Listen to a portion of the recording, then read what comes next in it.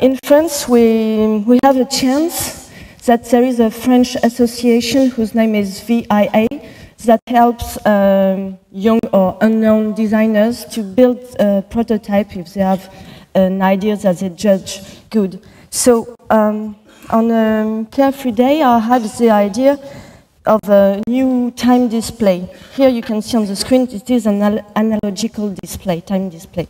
This is a numerical time display. This is a kind of a Japanese clock which shows twice the same information. And my idea was to combine both display and putting on each end displays that shows the numbers corresponding to the end position. The displays need electricity connections, which comes from the axis of the hands. So it was really complicated. It took me a long time to build it with engineers in a city of France which is dedicated to clock buildings.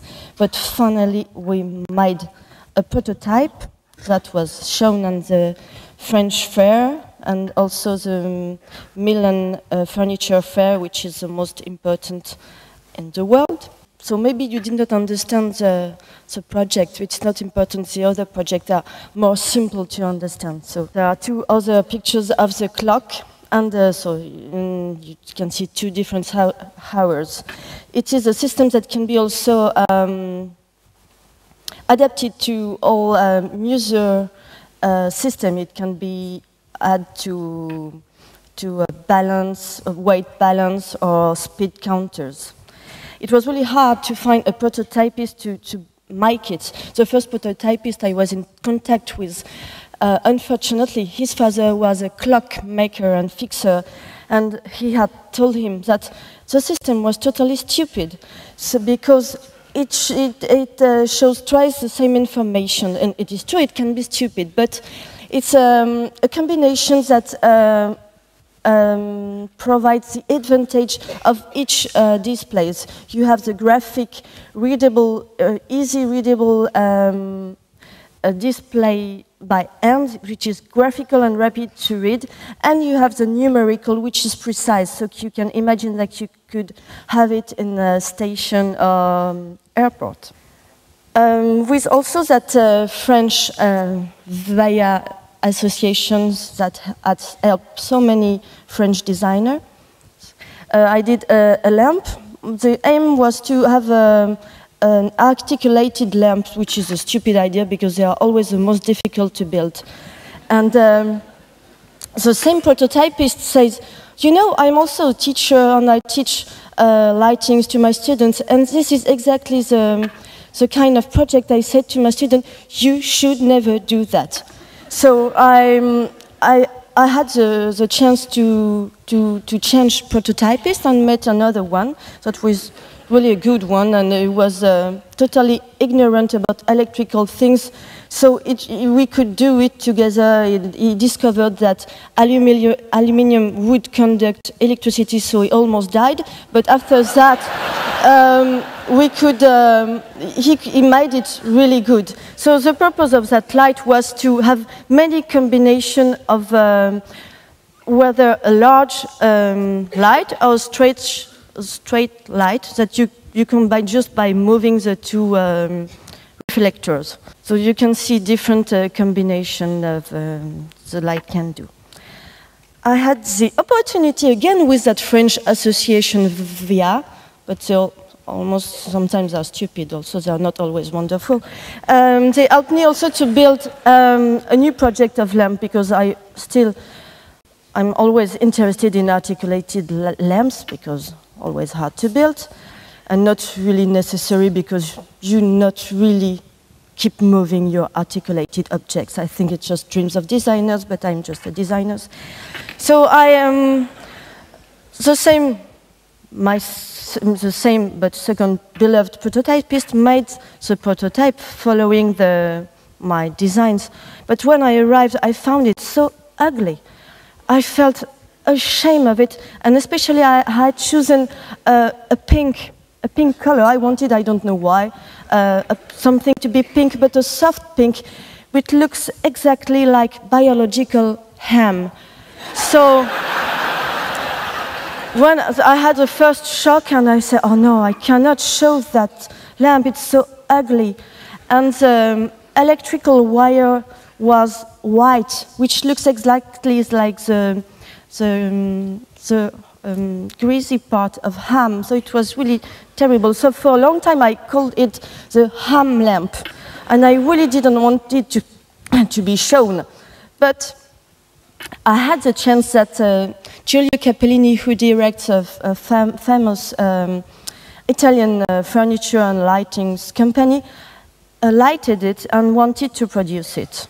So I was lucky.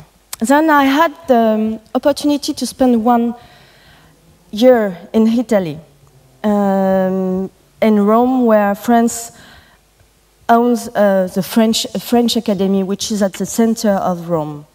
And in Italy, they have a special paper, which has large sheets of paper with lines. And I was also always interested in pleated paper, because you can do with them light volumes, because it structures the paper, and you can build volumes, and they are really light. And so I kept I was at the French Academy. I was given the studio of the famous 19th century painter named Ingres. I don't know how you pronounce it. Maybe Ingres. I don't know. But anyway, he's dead. His studio is he's really high on ceiling, 6 meter high on ceiling. So I kept plating those sheets and following the lines, and so I built those volume, and so I thought those would be nice, nice volume to be turned out again in a light. So this was the first prototype made of paper, and I offered to the Capellini director, Giulio Capellini, to do it with them. So he accepted, but I knew that, for the first thing, I thought that plating things was simple and that it would be really simple to produce, as I was able to produce it in my studio. But in fact, plating industry has totally disappeared in France and Europe. We are just now able to pleat the length of a skirt, but not higher than 1 meter, 1 meter 20. So as those lamps are higher, 2 meter and 10, it was really hard to find some makers that would be able to do it, because you have to pleat it in one direction and then to pleat it again in another direction, which would have been really possible during the beginning of the 20th centuries, where there were some petticoat makers and who were really able to do that. But now it's not possible anymore in Europe. So, well, it's almost not possible. So I've been contacting all pleat makers in France and Italy, and finally I just found one, and who was just 3 kilometers away from the Capellini office, because they are usually they are used to build furniture, not lights of that kind. So I thought it would be a good point if there would be, the makers would be just 3 kilometers away from the office, because I know little Italians. And so the first time, was the first prototype, and that was shown as a Milan Fair. And finally, this is the best that we did. So it's totally changed from my first prototype, but now it's quite good, and the light is nice, because light through fabrics can be nice. A friend of mine was asked by French company Baccarat to work on the famous and bestseller glass called Harcourt glass, which was designed during the first part of the 19th century. So I decided to turn upside down that glass and to make it as a candle holder. So the glass, the base, what used to be the base, was drilled so that you can put with safety a candle. And the container, which is now turned into the base, is covered with a thin layer of colored crystal, which look like champagne, white, or mint. Here you can see me again with my obsession, articulated lamp combined with pleated things.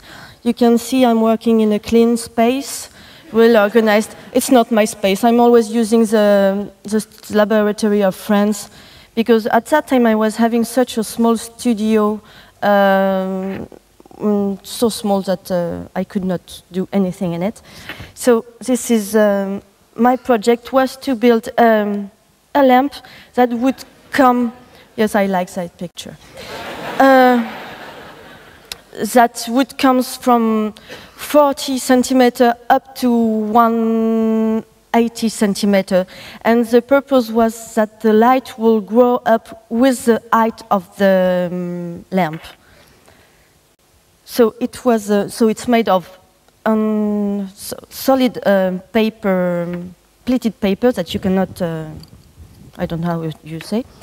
And the difficult thing to do was to to make the structure, the internal structure is made with telescopic antennas. And it was really hard to find some antennas that would have the right size, because usually the telescopic antennas that you can find on radios, they are at the maximum 1 meter high. So every time I was asking to antennas makers if they would have some bigger, they were telling me, but you should use some parabolic antennas. They are really better, and you can get many channels.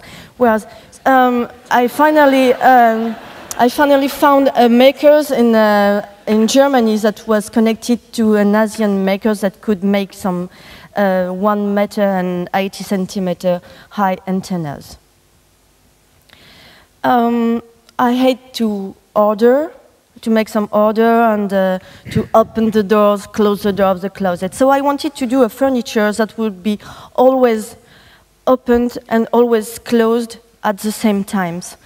So I made some containers, which walls are made with industrial brushes, which are called brush strips. As you can see, they are used for the entrance door of that hotel. They are at the down parts of the door, there are some industrial brushes. So I asked some makers to make them really longer. It was really hard because their machines were not always able to do with such long hairs. So it was a long time to find them. But I got them done, and I thought that they could be interesting for an Italian, another Italian company whose name is Edra, directed by Massimo Morozzi, who came last year. And I didn't know him, but I thought that this project he could like it. This is the first prototype that were made, but it's not important. Because, yes, he accepted to produce them. Then, looking at the brush strip, I was interested by the brush strip just fiber taken in a U-shaped metal. So I looked at that U-shaped metal, and I wanted to do such a material which would be the combination of a U-shaped metal with upholstered by foam and covered by leather. The purpose was to build a chair so that the chair would be entirely built with that material, because usually now, for cost reasons, chairs are always having metallic legs, and then they just become different from one to another by the seat and the back. So this is my first really bad tries I made in another friend's studio with thin aluminum sheets of metal that are used by printers and that I buy. So there are different tries, and so this is the final chair. And so you can see that there is a whole structure built with a U-shaped thing, and it is filled, upholstered by the foam covered with leather. Again, I am with pleated thing. Now it's, I found in Holland a fabric maker that was making some already pleated fabrics, which is really interesting because it is a double-sided fabric which has a outside colored side, and the internal side is covered with aluminium, so it's good for reflecting the light. So I built up large hanging lamps, which are 1 meter large and 1.20 meters high, and they are just attached on a light wired structure, and you can also fold them up or out or off. I don't know how you say, unfold them, and it's important for commercial reason to be able to build some huge things, but for the transport that will be really small to be transported. So here you can see there is only the fabric that can be taken in just one small tube. And this is another model. And those are the different models I did for that project. And they will be produced, I did them 3 years ago, but now they will be produced this year by Italian company. Because usually you always, even if you are French, you begin to be produced by Italian. And then France may say, oh, maybe we should find her phone number, but they don't. But I don't have to be honest, because I also won a prize given by Paris, by the city of Paris, prize for design, creation and design, and I won a lot of money for me. And I was offered to have an exhibition at the Museum of Art Decorative, which is part of the Louvre. And I had an exhibition in a small room, which is 50 square meters. And so here you can see all small models I made out of paper to figure out how I would put them in that small room. So this was the entrance of the exhibition, where you can see my different project lightings and pleated hanging lamps and brush strips furniture. There is one new fashion in France or Europe, I don't know. People want the wallpaper to come back, and they want to put back something on their walls, which I will never do, but I have to think of the other people, I was told. So I had there are stickers. They are printed on a sheet which is 50 centimeters by 50 centimeters. So I just designed some frame, but sewn in perspective. And the important point for me was that the pin would be apparent, that you can see the pin, which is rather absurd, because a well-conceived frame, you don't see the pin that can attach him on the wall. So you can display the frame this way, or also put some pictures in it. They were happy, so they asked me to do another stickers, but the theme was vegetal. Let's go to another project. I was asked for the first time by a French company that now has disappeared, named Gade, to do some a pot for plant that would be made in plastic, in injection plastic, in rotor molding. So this is a wonderful 3D I made, because this thing is one of the best I did. So this is a real bad 3D. But after that, they decided they changed the makers, and they wanted to make it in ceramic. So Here is the result. So I wanted it to be a large pot because you don't have a big choice for large pot. You have a big choice for round or square pots, but large pot you don't have. And I wanted them to have some fit so that if you put them on the floor, they don't look like being forgotten since 15 years. So they were coming in black and white. Black was not my choice at all, but I was obliged to, as it often happened.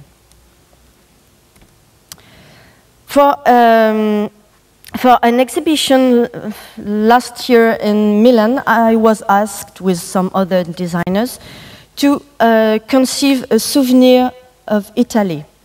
I found it was really difficult because it's hard not to fall into cliché and kitschy things. So I don't know if for you who are so far of Italy and Europe, it's well known as it is for us, but the shape of Italy is really well known because it looks like a shoe or a high shoe. I don't know how you spell it. So I wanted to use that shape and also to do some daily objects that were firstly maybe used by Italian, but now are worldwide used. So I designed a pasta drainer, which holes would be following the shape of Italy, and also a cheese grater. So if you put the cheese on Sicily, you don't get a lot of Parmesan.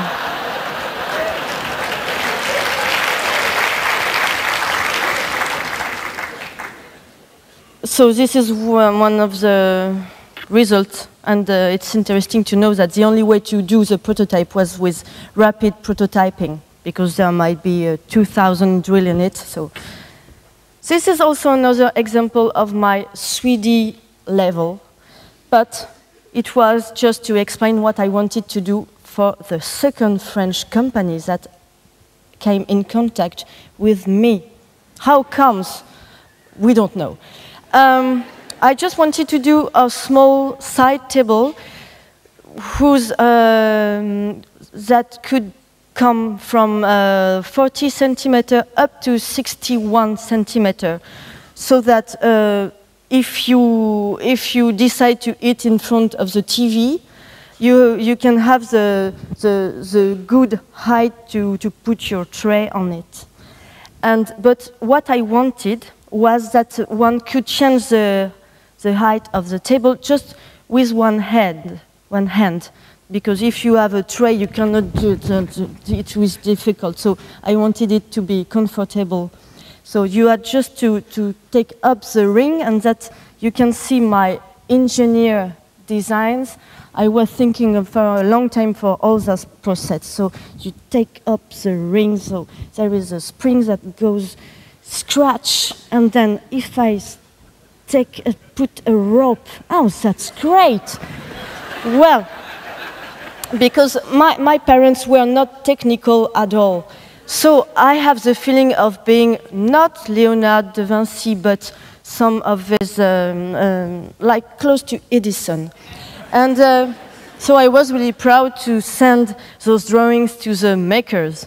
But finally they used a system that is really used like for office chair with a gas system which exists since 80 years.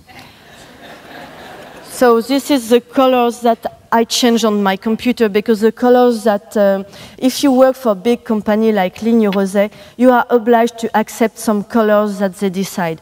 So they decide for a green, which is not that green, because I changed it on my Photoshop.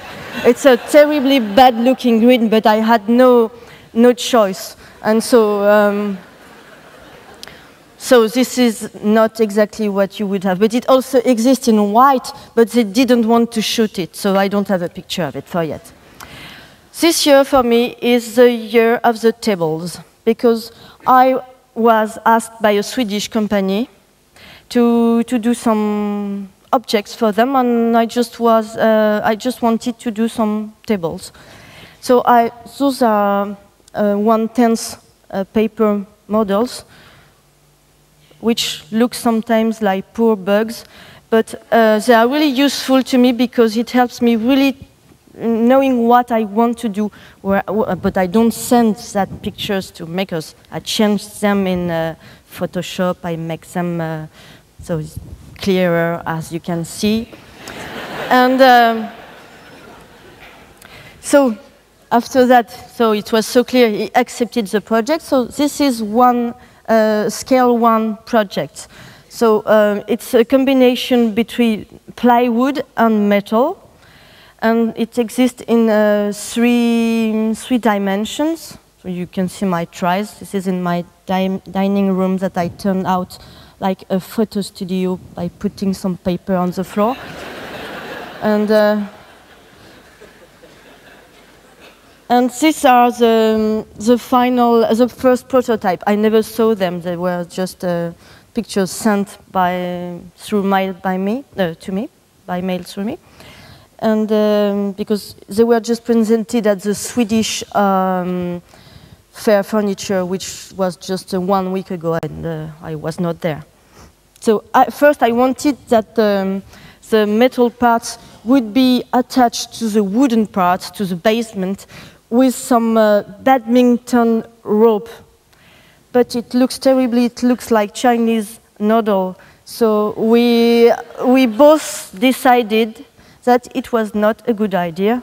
So we took them off and just put some small glue or screws.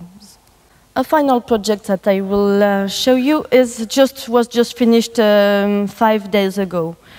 The French crystal maker Baccarat asked several designers to build some hanging lamps using their crystal parts that they use for their chandelier hanging lamps.